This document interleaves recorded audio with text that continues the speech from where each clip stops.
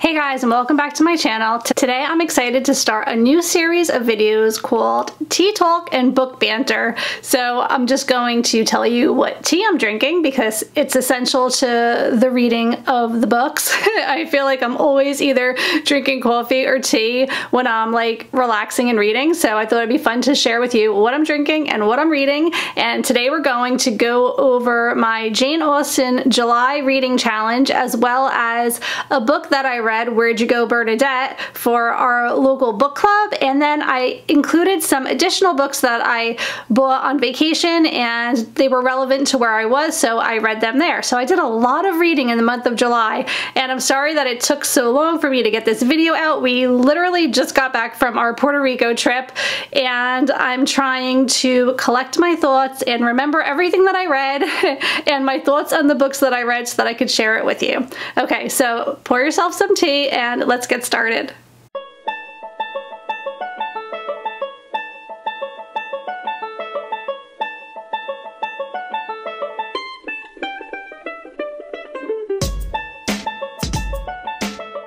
Okay, so first let me let you know what I am drinking this morning, and I have this. It is David's Organics White Peach Tea. It's like an herbal tea, and that's what I'm drinking now. Earlier today I had this English breakfast tea, and actually this is by a company called Ahmad Tea in London, and the description on this little card that I received from my Buy Sips subscription box says that it is the tea that they drink in Buckingham Palace. So that's pretty cool. I'm drinking the tea that maybe Princess Diana was at one time drinking, right? I thought that was really neat. And this sipsby, this is my August teas. It's really cool because they give you like this little sheet that gives you a description of all of the teas that they send you, and it tells you like how long to steep it for, where it's from, a description of the tea itself. It's just been really cool and fun, which is why it prompted me to want to share with you my tea and my books. So anyway, just thought I would give you a little information on that. The company is sipsby. I am not sponsored by them, but they did send me a box and I am hooked, and I am now getting a monthly subscription box where they put together a bunch of different teas for you. Again, you fill out like the whole thing telling them what you like, what you don't like, all that stuff, and they send you a variety of tea. So thought it was fun, wanted to share. Let me tell you about the books that I'm reading, or I should say the books that I have already read in July. And we'll start with Emma. This book was really hard for me to initially get involved. I kind of felt like Emma was really a snob and she was controlling, and I initially did not like her character. But in the end, it was a really great love story, and I started to like Emma. Although she was a very controlling person, she was also a romantic, and she was trying to get couples together. She was trying to be like a matchmaker, but she herself was scared of change and decided she was never going to marry, and she had no interest in anyone. And I don't want to like spoil anything, but things change, and you know, the characters that she's trying to like finagle all of these relationships between her friends, not thinking of herself, but then at some point she is involved. So that's all I'll say. It was a really fun book. I ended up reading most of it. Like, I just had a little bit left at the end, and I decided to try the Audible because I was traveling so much. I thought it would be easier to be able to listen to the Audible in my travels, and the Audible that I got was amazing, and it brought the characters to life. And especially with Jane Austen books, I feel like there's so many characters and it gets really confusing at times, and having each character kind of have their own voice in the Audible was helpful in just bringing the story to life and putting things together. And I really, really am so happy that I not only read the book, but I also listened to the Audible. So that was great, and I highly recommend, if you are reading Jane Austen books and you're finding them to be challenging, try to do a combination of the book and the Audible because it will be very helpful. The other Jane Austen book that I read was Lady Susan, and I read this on our flight to and from Puerto Rico, and I listened to the Audible, and I fell asleep listening to the Audible, so I had to like go back and listen to it again. This was a really interesting book. I really, and again, another character, I didn't care for Lady Susan. I thought she was kind of horrible. She is widowed, and she is a bit of a flirt, and she's trying to remarry, and she's also trying to get her daughter to marry somebody that her daughter has absolutely no interest in. She seems like a pretty horrible mother as well. She sends her daughter, you know, off to some type of like a boarding school or something. They really don't seem to have an intimate relationship, and Lady Susan is just traveling from place to place and coming into people's lives and kind of being very disruptive in their lives as well. And this is written in a series of letters, which I found hard to follow at the beginning, which again was a great reason to not only read the story, but listen to the Audible as well, because you have the different voices coming through. So that was really an interesting way to experience this book. But I did very much enjoy it, and I do feel like all of the characters in Jane Austen's books really come to life. They are just so real to me. The characters, I can like relate to them, and I feel like they are part of my life. Like I feel like I really know them by the end of the book, so much so that it's kind of sad when it comes to an end. So I really did enjoy both of those books, and I also watched the movie Emma with Gwyneth Paltrow, and that was great too. I mean, I liked it so much that I watched it twice while we were on vacation.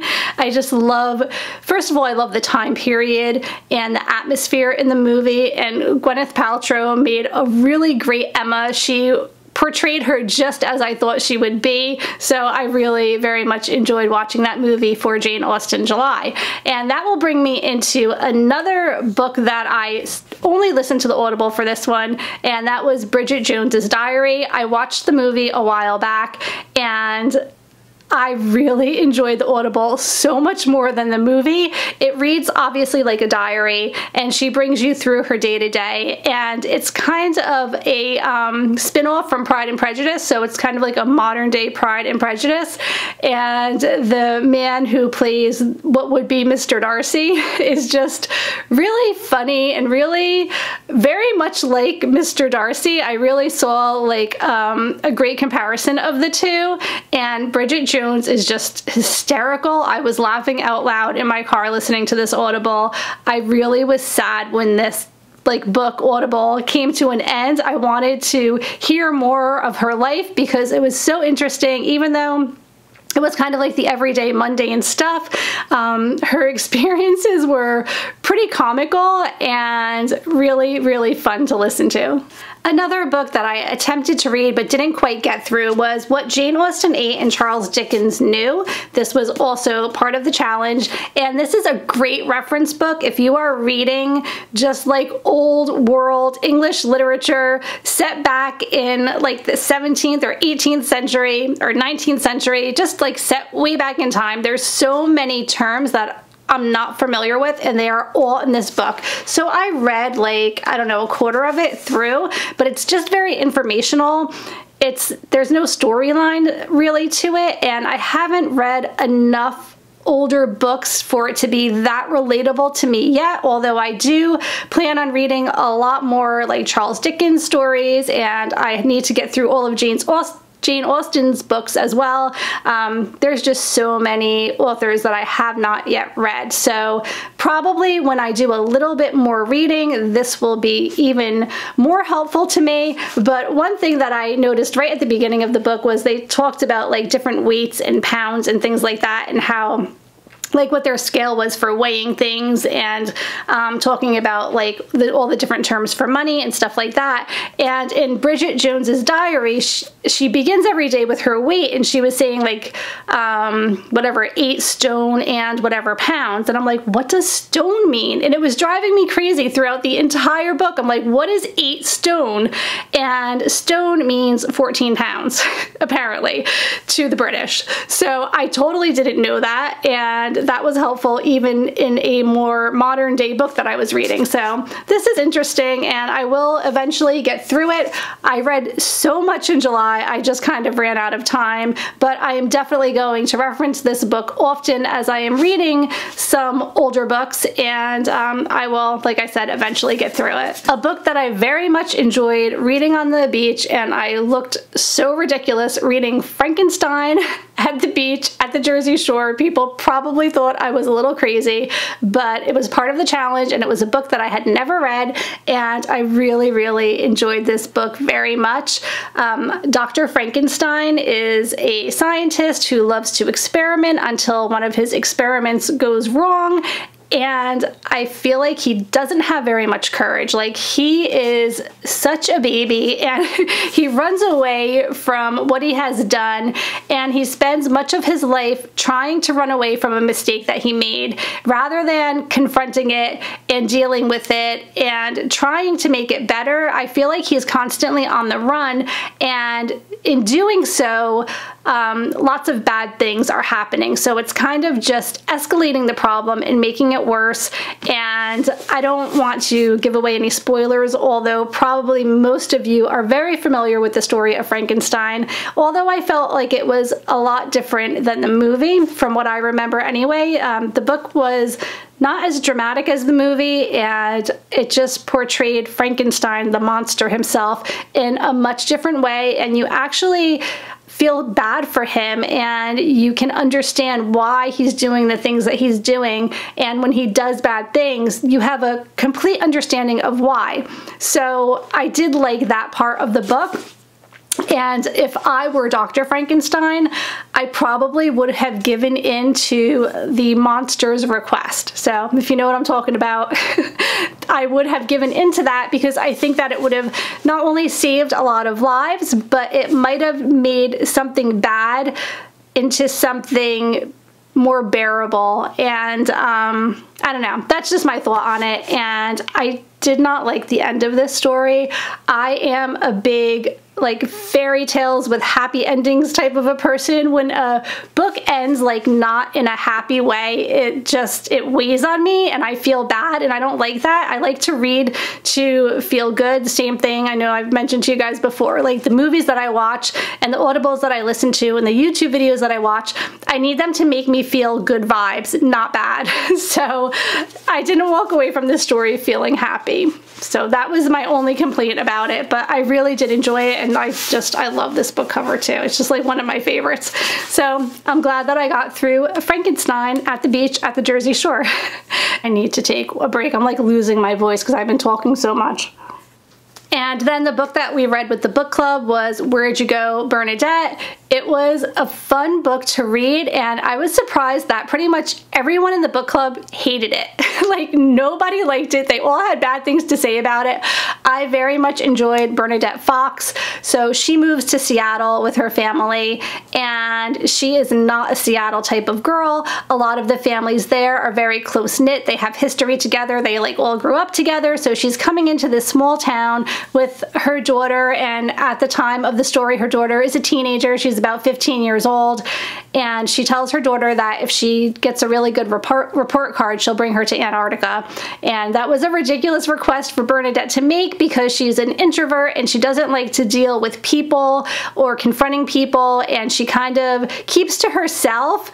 And she really shies away from society, especially the society in Seattle.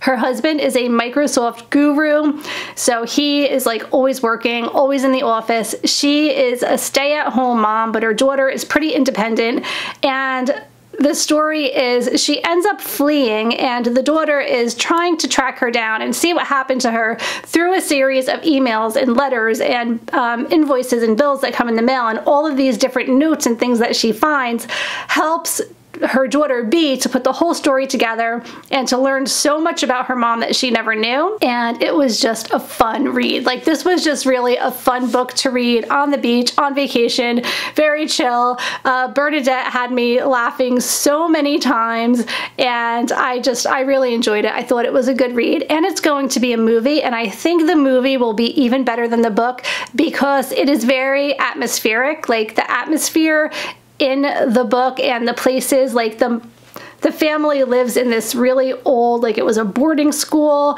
and it was abandoned, so it's like it's not set up like a house and it's really old and falling apart, and I love stuff like that, like quirky old houses, so I think that is going to be really cool to see in a movie. Okay, I only have 2 more books to talk about. So I read The Pearl by John Steinbeck, and I hated this book. I hated it so much.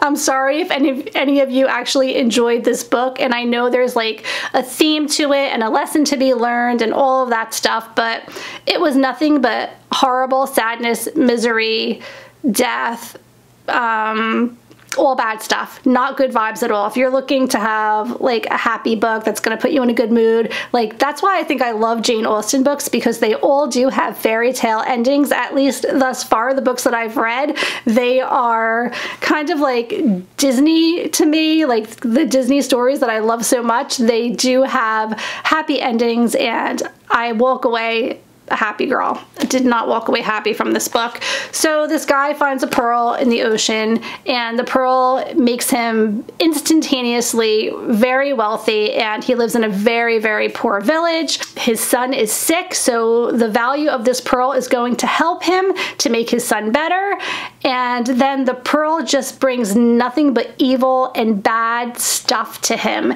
and everybody wants it no matter what the cost. So he is basically trying to flee from his neighborhood and flee from the world and everyone, because everybody just wants to get this pearl. And that's basically the gist of the story. It goes on, and he's hiding and running, and people are trying to kill him, and he's trying to ward off people, and the ending is horrible. So that's all I have to say about this book. Don't read it. I know this is a really famous book, and like a lot of people probably enjoy it. Let me know in the comments below if you ever read it and what you think about it. I know it has a very deep meaning and a moral and all of this stuff, but I just don't like it. So that's all I have to say about that. When I was on my Gettysburg trip, if you guys watched my Gettysburg vlog, I went to, it was called the Shriver House, and there was a girl named Tilly Pierce who lived next door. The house was like side by side, and the Shrivers took her with them to their grandfather's or father's farmhouse on the other side of town in Gettysburg during the time of the war, when it was like at its absolute worst. And essentially what they ended up doing was, by moving to the farmhouse for safety, they actually put themselves right in the center of the battlefield, like where everything was going on. So Tilly was only 15 years old, and she had to be in this farmhouse in the middle of the Civil War. It was crazy. So the Battle of Gettysburg, there were so many soldiers that were killed. If you guys know anything about the Civil War and the history of it, Gettysburg is really, really a very interesting place to visit, but it's also very sad because so many lives were lost there. And Tilly lived through it, and she documented it, and she wrote her story. Like, this is like real life from a 15-year-old girl who lived through the Civil War. So it was really interesting to me because I was at the Shriver house, I was at her house, I got to walk through where she actually was, and it was just exciting for me to read her story about her interaction with the soldiers. The farmhouse she was staying in became a hospital for the soldiers, so she was literally like dragging bodies into this house and helping people do amputations and all of this horrifying stuff, but at the same time she was becoming friendly with the soldiers and talking to them and learning more about them. And after the war, she actually had soldiers come to her house to thank her for, you know, helping them through such a horrible time. So it was really a great read. So if you go to Gettysburg someday, I would highly recommend visiting the Shriver house and absolutely buying this book to hear Tilly's story about her experience actually living through the worst, most horrifying part of the Civil War. Okay, well, thank you if you made it this long. That is all of the books that I read for the month of July. I'm going to quickly share with you the books that I plan to read in August. I'm going to try to scale back a little bit because I feel like I'm going through these books so quickly. I'm not really absorbing them as much as I would like to and kind of like savoring and enjoying the story. So I'm going to quickly show you the books that I plan on reading, and I'm not going to talk very much about them. When I do my reading wrap-up of August in September, I'll talk more about it because one, I'm losing my voice, two, probably nobody's listening to me anymore. If you are, give this a thumbs up. Let me know in the comments if you made it this long. And three, I don't know very much about the books that I'm reading. Like at one point in time, I thought they would be interesting enough, so I bought them. I bought so many books, so I'm trying to get through the ones that I already have. Okay, here we go. Our book club read this month is Little Fires Everywhere by Celeste Ning, and I have seen a lot of book reviews on this on BookTube, so I thought it would be an interesting read. It's about life in a small town where everything, I think, is seemingly perfect, and it talks a little bit about race and families, and apparently this one family moves into this town and all the things that happen. So something like that. Like I said, I don't want to go on too much. And then I just saw on Instagram yesterday, it is Agatha August. So it was Jane Austen July and now it's Agatha August. I had no interest really in reading this book really right now, but it's by Agatha Christie and I literally bought it for my son yesterday because they have to read it for school. And then when I saw that on Instagram, I was like, I should just read it too. I have an Agatha Christie Halloween book that I was reading last fall that I never got through, but I did very much enjoy it. So this is the Agatha Christie book, And Then There Were None, and 10 strangers are lured to an isolated island mansion, and at dinner a recorded message accuses each of them in turn of having a guilty secret, and by the end of the night one guest is dead and then other people start dying off, and it's a murder mystery, as most or if not all of Agatha Christie's books are. So I think I'm going to try to read this too, just because I don't think that I could just avoid the challenge that is going on, so I'm gonna have to try to read this one as well. The Rose Cottage by Mary Stewart. I bought so many of Mary Stewart's books and I've seen so many great reviews on them, so I was excited to start reading her books, and this is one I was hoping to read this summer, so I'm going to try to read this as well. Summer of 1947, Kate, a war widow, returns to her childhood home for a final visit before the house is sold, but Rose Cottage is not the idyllic paradise she remembers from her youth, and someone has been there before her. As Kate uncovers an old secret that haunts the home she thought she knew, she is forced to confront a dark truth from her own past. So that's the description on the back of the book. It sounds interesting enough to me. The Sisterhood of the Traveling Pants. I know this is an old book. I've wanted to read it for a long time. It just sounds like such a fun read. We're going to be spending a lot of time at our lake house, and I just want to have something fun and light and interesting to read. So The Sisterhood of the Traveling Pants. You must never wash the pants. You must never double cuff the pants. You must never say the word fat while wearing the pants, P-H-A-T. You must not pick your nose while wearing the pants. Upon your reunion, you must follow the proper procedures for documenting your time in the pants. You must write your sisters throughout the summer. You must pass the pants along to your sisters, and you must not wear the pants with a tucked-in shirt and belt. And remember, pants equal love. Love your pals, love yourself. That's just like briefly what it says on the back. I think it's really fun, but the whole gist of it is the girls are trading the pants back and forth throughout the summer, and they have to share the stories of what happened to them in the pants. I think it sounds hysterical. I'm excited to read this. Finally, this is the book I'm reading now, and I started reading it in Puerto Rico. It's Treasure Island by Robert Louis Stevenson. It's a classic. It's a book I've always wanted to read. I thought it would be a perfect book to read in the Caribbean, and then I got this really cool bookmark. This was from El Morro, the big forts in Old San Juan, and I was just like, I don't know, I thought it was really cool.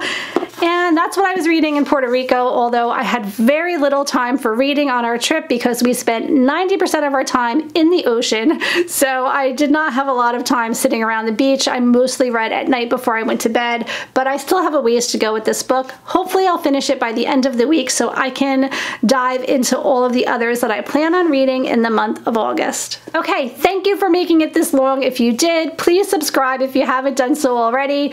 Please give this video a thumbs up if you're enjoying my tea talk and book banter, and hit the bell notification so that I can update you every time I have a new and fun video. I am sharing a lot of vacation vlogs, which has really been great fun to go through. If you want to try sipsby and try various different teas, I'll leave my referral link in the description below.